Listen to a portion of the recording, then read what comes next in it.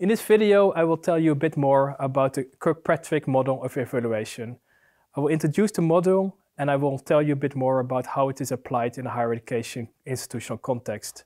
The Kirkpatrick model of evaluation was originally developed to undertake a full evaluation of company training courses for employees to analyze their return on investment in it.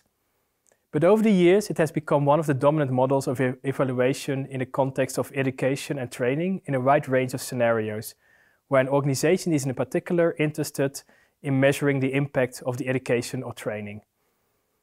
The model is fairly simple and is based around 4 types of evaluation. The first is a level of participant reaction, which means the degree to which participants find their training favorable, engaging, and relevant to their job. The second level is learning. The degree to which participants acquire the intended knowledge, skills, attitudes, etc. based on their participation in the training. The third level of the module is behavior. That means the degree to which participants apply what they learned during training when they are back on the job. Lastly, the fourth level of the module is results. That is the degree to which targeted outcomes occur as a result of training and the support and accountability package. So basically, level 3 is the impact on the people that went to the training, whereas level 4 is about the impact that the people who went through the training have on their wider environment, just to specify what is the difference between these 2 levels. The whole idea of this model is therefore that every aspect of a training or course is evaluated from the moment participants enter the training up to the way in which it benefits them afterwards. I will now go in a bit more detail into the different levels of the Kirkpatrick model. Starting with level 1, the participant level, which is also often referred to as satisfaction. The idea behind level 1 is that it happens immediately after the end of a training. It can happen immediately after you have finished a complete course, but very often it happens on a per lesson basis and is an immediate reaction to the lesson itself. So for example, as a teacher, you can take the last 5 minutes of a lesson to gather all participants' reaction and feedback before you close the lesson. So therefore, it's very important that this happens more or less immediately. Areas you can ask about are, for example, were the participants pleased with the program? What is their perception if they learned anything? What is the likelihood that they apply the content in their work or in their further learning?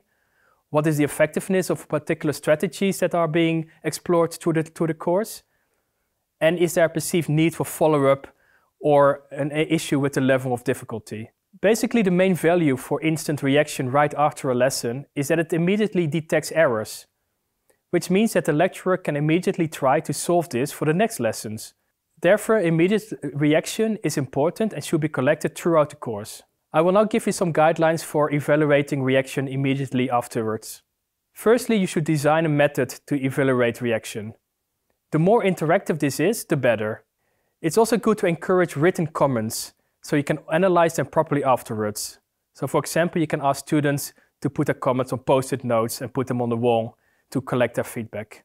It's very important to try to get a 100% immediate response from your students, because often the students who are least likely to say something when you ask for their opinion are the ones who might have problems, who are less satisfied. So try to really take that into account. Also, of course, you need to try to get as honest as possible the responses. If desirable, you can have some delayed reactions. So if necessary, you can ask them to think a bit more about what they've thought about the course and get back to you a day after or in the next lesson. But still try not to make too much time between the lesson itself and the feedback that you get. If it's not possible to get the feedback immediately, it is possible to get a delayed reaction to the course. So maybe a day afterwards or in the next lesson. But don't wait too long, because it's important to get the immediate feedback from a student as fast as possible.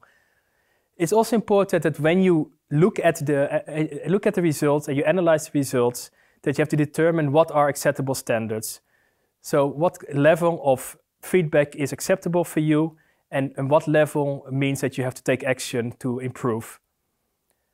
And of course, it's also important that when you have continuous evaluations throughout the course, that you compare the reactions in later lessons with previous reactions that you have received, just to see if the level of satisfaction improves throughout the course. Of course, gathering people's immediate reactions doesn't always tell you what participants have actually learned. It only tells you how happy they are. So the second level of the Kirkpatrick model is evaluating learning. How do you evaluate learning? You evaluate learning by giving students an assessment and assessing what they actually know. There are different types of assessment you can use, like continuous assessment, end of course assessment, but basically assessment allows you to evaluate learning. Things you should consider here include, for example, what did the participants learn in the program? What is the extent to which participants change their attitudes, increase their knowledge and/or increase their skills? What exactly did the participant learn and not learn? And it would be specifically beneficial to do a pre-test and a post-test and compare the results so you really know what extra knowledge have they gained through the course. It requires, therefore, developing specific learning objectives to be evaluated. To do a proper assessment, you need to develop first specific learning outcomes and learning objectives to be evaluated. It's also important that the learning measures are objective and quantifiable. There's many different forms in which the assessment can take place. For example, paper pencil test, performance on skills tests, simulations, role plays, case studies, etc., etc. I'll give you now some possible guidelines for evaluating learning. For example, you can develop a written exam which is based on the desired learning objectives. In that case, you can also use the exam as a pre-test.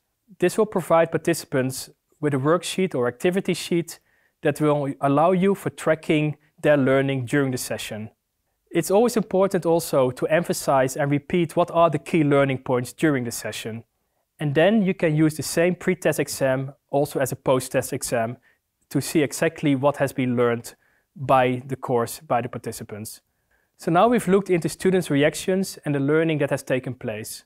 But the fact that they can recall what they have learned doesn't necessarily mean that they are applying this learning as well. Therefore, we also want to evaluate behavior. In a model, behavior means the extent to which the learning is being applied in the workplace. Very often, this impact actually doesn't happen. And why doesn't it happen? Well, there's all sorts of different reasons.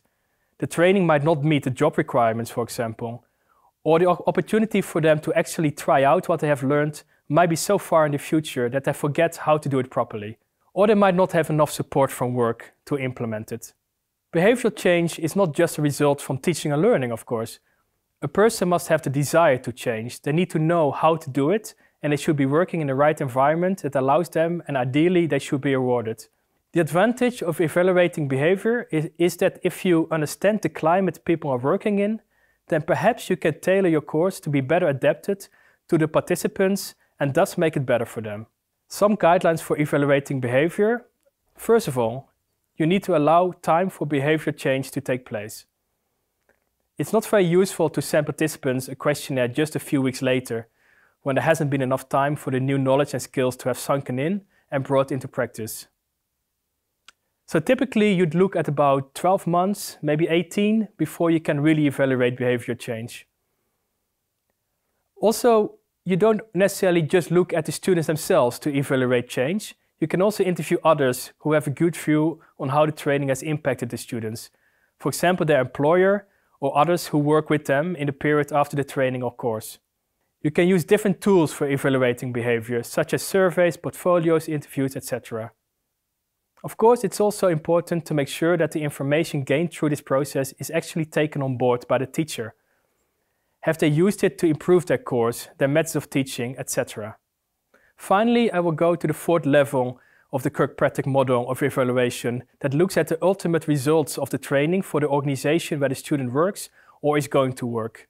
This level is closely related to the previous level, but looks specifically on how the change in behavior of an individual impacts the organization or community they are working in or participating in as a whole. Here you look if the final results that occurred are a result of the training itself or of something else. In a more corporate environment, you can also address this in terms of return of investment for the training. Finally, I will give you also some guidelines for evaluating results and how can you evidence this. Certainly this is highly dependent on the specific context of the type of training, the types of participants, etc. But in general, you can say that you can only measure impact properly if you first have a benchmark of what was the situation before and then compare it with the situation after. So you can measure before and after and compare it. Equally, you should allow time for change to take place, sometimes even 4 or 5 years after the training has taken place. And also you should repeat evaluation at appropriate times in that period. If possible, you can use a control group.